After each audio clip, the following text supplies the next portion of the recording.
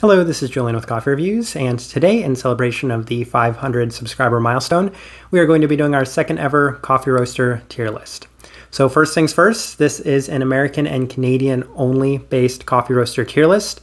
We are possibly planning on doing a European coffee roaster tier list in the future if we ever reach the 1,000 subscriber milestone. But let's go ahead and talk about the way that this tier list is going to work, because the criteria to make this tier list, the coffee roasters fall into one of three categories. The first category being coffee roasters that were suggested to us in our first ever coffee roaster tier list. That being said, I only included ones that I felt I had enough familiarity to discuss and put on a list. Second being coffee roasters that we have done at least 2 full bag reviews of on this channel. And then the third criteria is coffee roasters from our first tier list that I felt needed to be updated for this second tier list.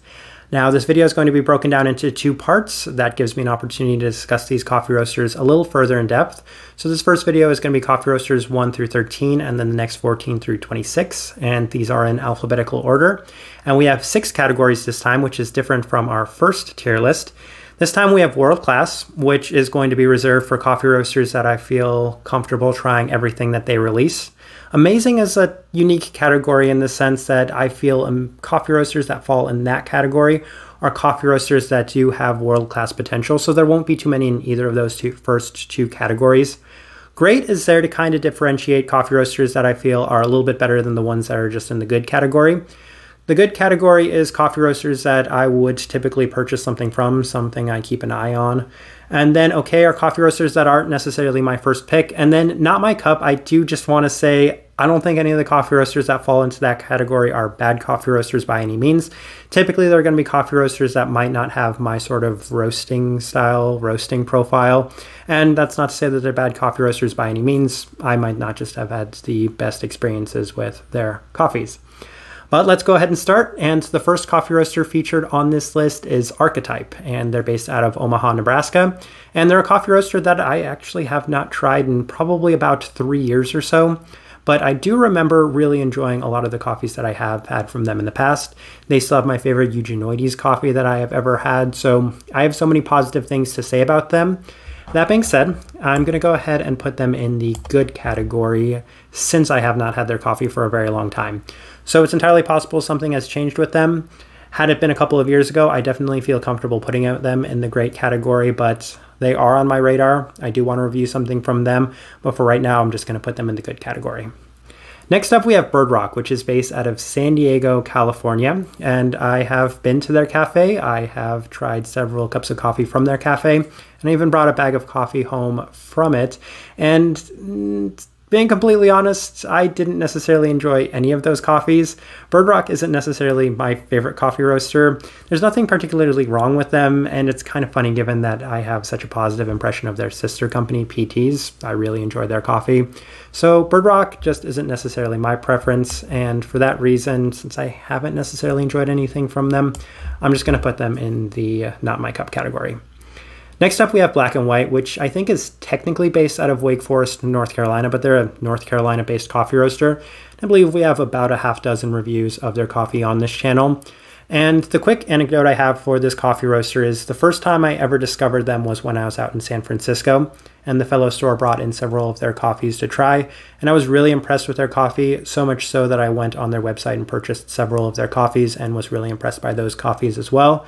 So once upon a time, I would put them in the world-class category. They were one of my 5 favorite coffee roasters in the entire world. However, they have since become one of the most experimental coffee roasters out there, as they offer so many unique processed coffees. And as a result, I still think that their washed and naturals are quite impressive coffees, but I don't enjoy them as a whole as much as I did once upon a time. So this kind of goes to show with the change in coffee and with my preferences as a whole, the shift that Black and White has undertaken hasn't necessarily been a positive for me. I don't order as many of their coffees as a result, so for that reason I'm putting them in the good category. Still think their wash processed coffees are some of the best out there though. All right, next up we have Blendin Coffee, which is based out of Sugar Land, Texas. And up to the point where we reviewed them recently, I had never actually even heard of them before trying them. But I purchased 2 coffees from them, the first of which being a Maizi wash processed Chinese coffee, which I didn't necessarily like, but everyone else told me that it wasn't a very good coffee anyway, that they didn't particularly like it. But the second coffee is where we're going to kind of judge them, and it was a Bolivian Batillon, and that's a really nice coffee, and I had really high expectations for that coffee going into that review. However, it wasn't necessarily my favorite cup of coffee, and based off of those two experiences, since I didn't necessarily like either of their two coffees, I have to put them in the not my cup category. However, I know that they're better than that. If I were to maybe try some more things from them, I know that their rank on this tier list would improve. But given that that's my last experience and my only experience with them, they do have to go into that category. All right, next up we have Blind Tiger, which was originally based out of Philadelphia, Pennsylvania, but they have since moved to Maine. And I have only reviewed 2 of their coffees, and I've only ever tried 2 of their coffees. One was an interesting anaerobic washed coffee that I wasn't necessarily the biggest fan of. However, the other coffee I reviewed was the Damo, a honey-processed Ethiopia. And what I saw from that Damo was huge potential.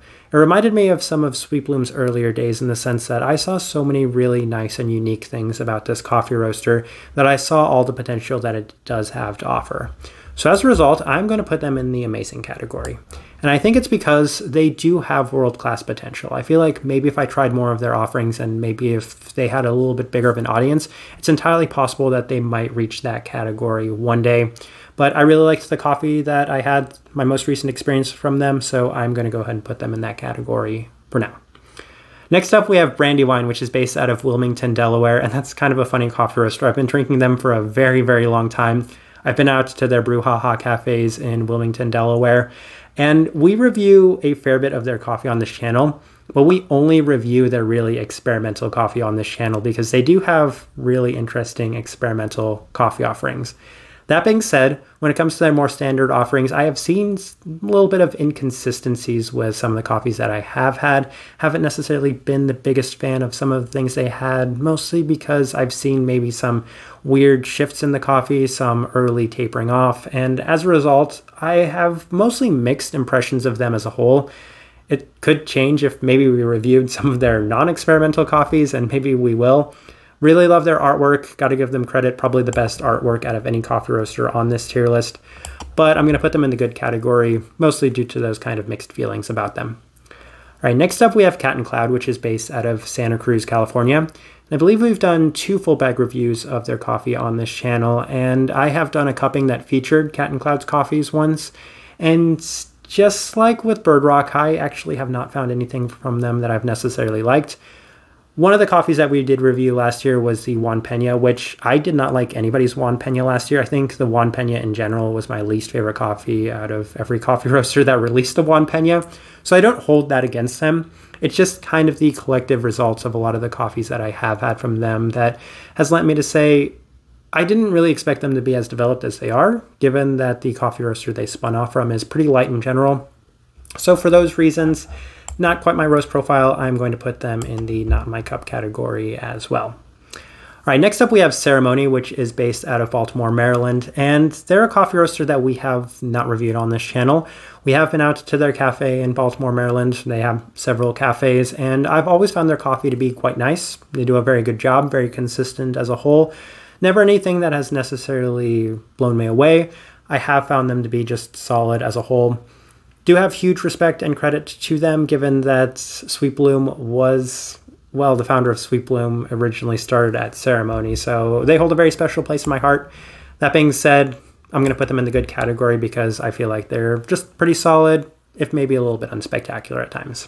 All right, next up we have Corvus, and Corvus based out of Denver, Colorado.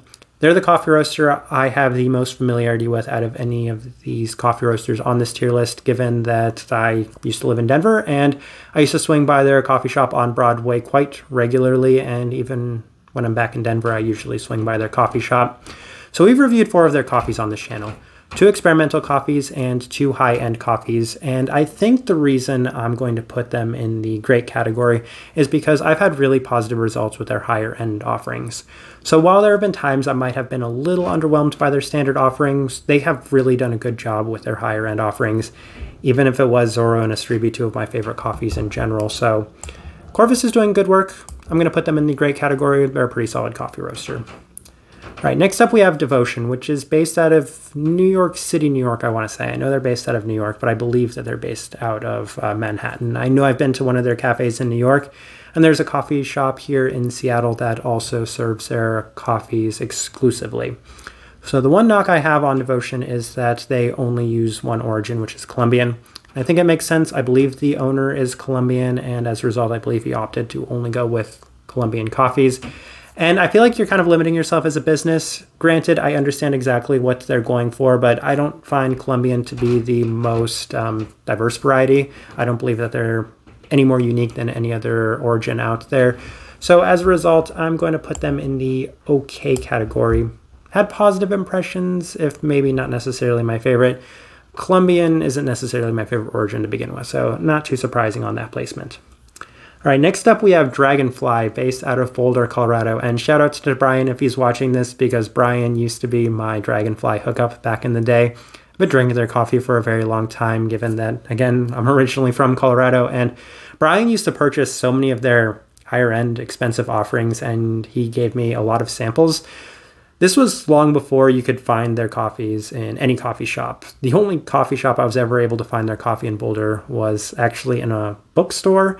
Since then, Precision Pours has served a lot of Dragonfly's coffees, and as a result, I've gotten to try a lot more of their coffee, but before that, you could only pretty much purchase bags of beans and try their coffee.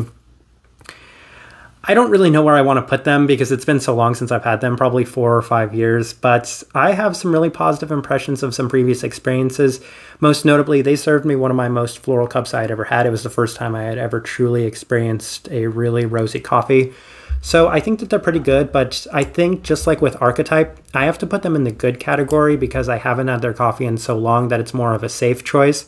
My previous experiences might justify the great category, but for right now, I'm going to put them in good. All right, next up we have Equator, which is, I think, technically based out of San Rafael, California. They're based out of the Bay Area, but they're a coffee roaster that we have done 2 full bag reviews of on this channel. I've also been to so many of their cafes out in the Bay Area.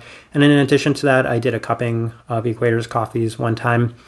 And they're my good friend Jack's favorite coffee roasters, so I understand why he likes them. And that's probably why we've reviewed them as much as we have on this channel. However, I kept finding the same consistencies with all of the coffees that I've had from them, that they're a little bit more developed than I typically like, even their higher end offerings. And one of the worst memories I have of them is there was one time I was out in San Francisco and they served me a really, really dark roasted Ethiopian coffee. And that actually does stick out in my memory. It was right after purchasing one of their higher end Yemen offerings. So I've had a lot of their coffee. I have really positive things to say about their business. I think they're a great business. However, they're not necessarily the type of coffee that I tend to enjoy. So I'm going to put them in the not my cup category. Think that they're great, just typically don't roast my style of coffee. And finally, we have Felix Roasting Co., which I believe is also based out of New York City, New York. I know they're based out of New York, but we have done 2 full bag reviews of their coffee. And one of which I'm just going to disregard. It was a natural processed Colombian coffee. And to be fair to them, I haven't liked anybody's natural processed Colombian coffee in a very long time. Don't think that we have a single positive natural processed Colombian review on this channel, so I don't hold that one against them. However, it was the other coffee. They had a wash processed Panamanian coffee, which I was super excited about, given it is so hard to find non-geisha wash processed Panamanian coffees. And I had such high expectations for it, and it felt really developed. They might be the most dark roasting coffee roaster on this tier list. So naturally, that would kind of point them towards the not in my cup category, given that I do tend to prefer lighter profiled coffees in general. So yeah, all of that's subject to change. It's entirely possible I might go back and try some of these coffee roasters and they might improve, they might go down. But for the most part, I'm going to leave this first part at that. I'm pretty comfortable with the rankings of these coffee roasters. We have 10 more to go, so we're going to discuss those tomorrow, and I can guarantee that a couple of those will finish in our world-class category, so definitely stay tuned for that video. But if you have any thoughts on where I place the coffees on this tier list, then please let me know in the comments down below, as I would love to kind of hear your feedback on that.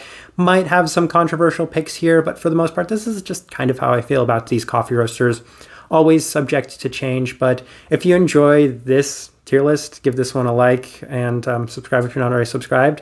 But this right here has been part 1 of our second coffee roaster tier list. Thank you for watching.